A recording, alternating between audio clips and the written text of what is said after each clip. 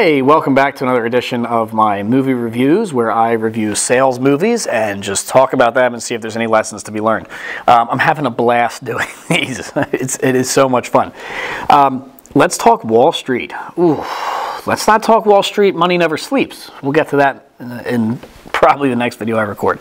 Let's talk the original Wall Street. Okay, we're talking Charlie Sheen, we're talking Michael Douglas, one of the quintessential sales excess movies, greed, just unbridled greed and corruption that exists in cinema, right? And it's Wall Street.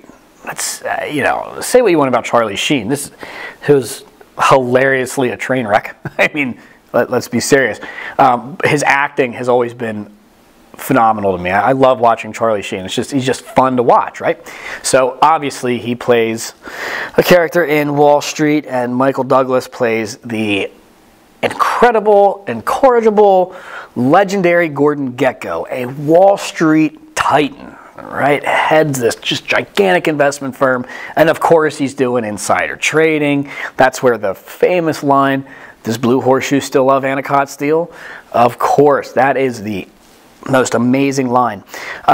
So why am I reviewing Wall Street? Obviously, yes, it comes with sales and investments and stuff like that. But let's talk about the lesson from Wall Street. And that is unbridled greed.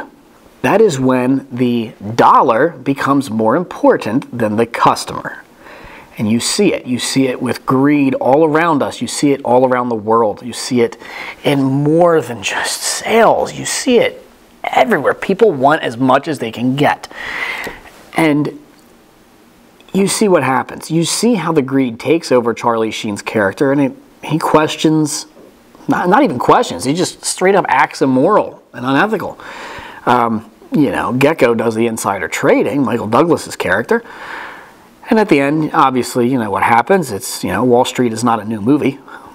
But it serves as a very stark reminder to not let your greed overshadow what you're there to do. And that is to help your prospect, help your customer. So that's what I want you to take from Wall Street. So thank you very much. Go watch the movie. Have some fun.